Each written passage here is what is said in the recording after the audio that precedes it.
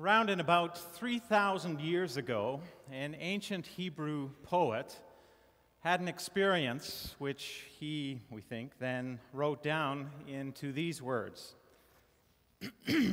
Great are the works of the Lord, studied by all who delight in them. Full of splendor and majesty is his work, and his righteousness endures forever. He has caused his wondrous works to be remembered.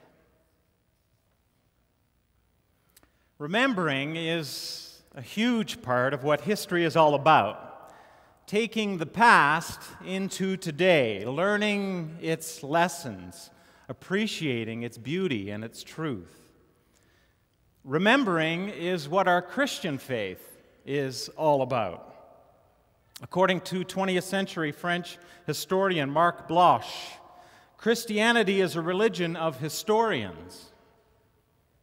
According to a high school teacher who gave me that quote, every Christian is therefore, to some extent, an historian. You and I are historians if we're on this faith journey to Christ. And the Bible, our book, is history. Real people in real time doing real things with a real God moving in and through all of it. The Bible tells the story of a God who made and moves through time.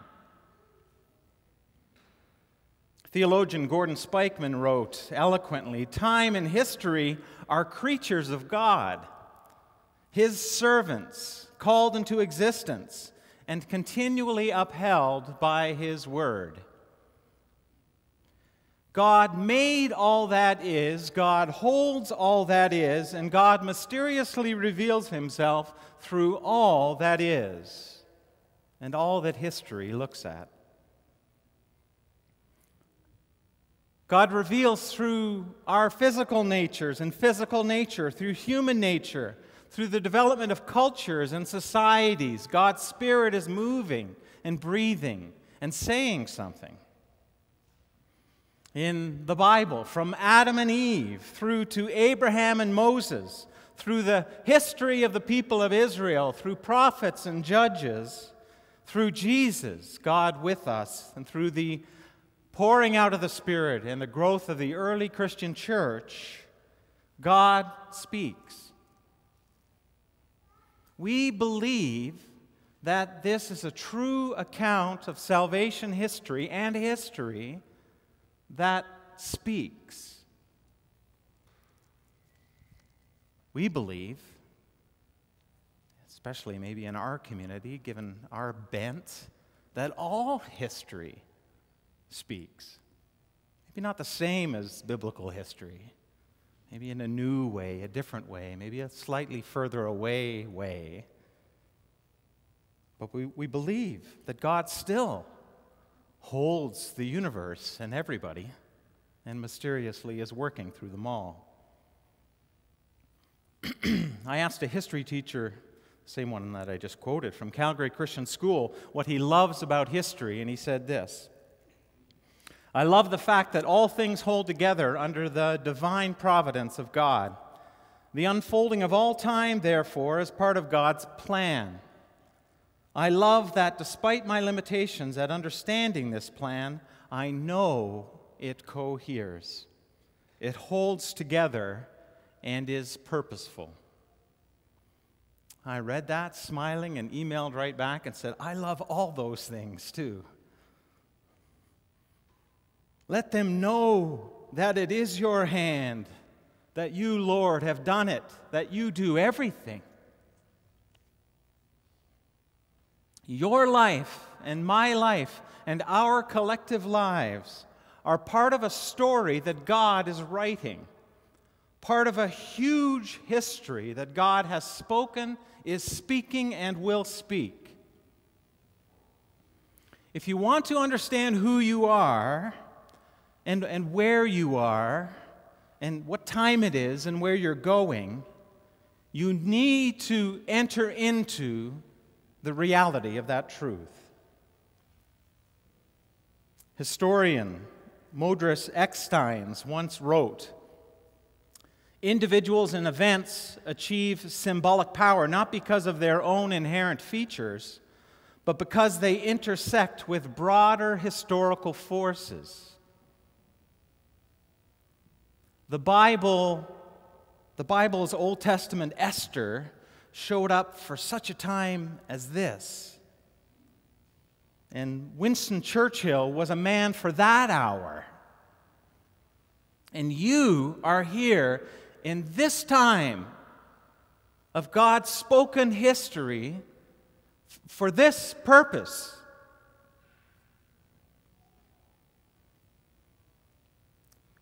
God is the broadest historical force imaginable. Our lives find power and meaning as they intersect with Him. And how it all works, how God moves through history, and how we can discern and engage the movements of God and all their mystery throughout history, see what He's doing,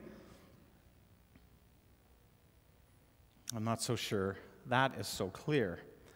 I asked another history teacher to describe her aha moments in engaging history, and she wrote, "I think the aha moment comes for me when I really dig into something and can put myself in that moment in time and feel what it would have been like to be there and experience what was going on. Experience history in terms of where it goes wrong. Those who cannot remember the past are condemned to repeat it," one famous historian said. "And to experience where it went right. Those who can remember the past are inspired to repeat it." Thank you. I was hoping somebody would get my joke there on the slide. But it works both ways, right? A lot of good things happen throughout history that can inspire us and inform us and shape us and do, alongside all of the brokenness and the evil. The Bible's history and the rest of human history are filled with truth that we can apprehend primarily by remembering those truths, by taking them into ourselves through an understanding of them, by doing that through our imaginations, like that one high school teacher who can go back there and actually relive it. I mean, do you do this with the Bible story of Abraham or Moses or Joseph or Esther? We can re-engage truth in history through our capacities to reason. God put in you an ability to see through your rational faculties a rationality that is in behind everything that's happening. The resonance that a historian feels is a God-given gift to see truth in history. A truth that we can tell, maybe for the first time, and then retell, and then be taught by. And all of that, for the historian and for you, a person of faith, requires a submission of sorts. The really good historians submit to the facts and don't read into history what they think happened. They listen with open hands and open heart and dig deeply for the truth and submit to it, to the broader historical force, in your case, to the force behind the broader historical force.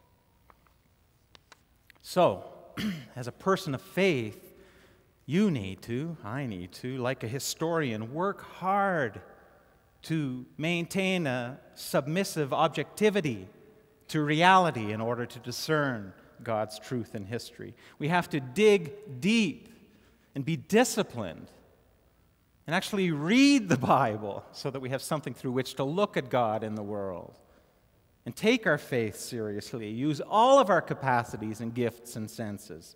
Spend time, and don't just do that individually, but do that corporately, Like historians do throughout history, they work on each other's materials and they build on each other, and history gets told. So too our faith.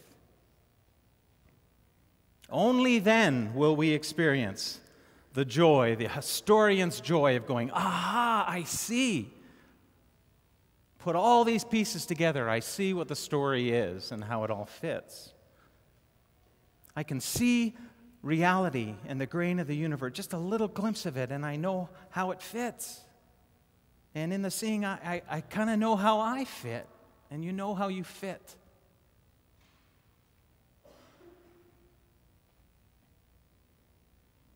We are meant to remember a story that brings deep joy, meaning, and change to the very interior of our lives.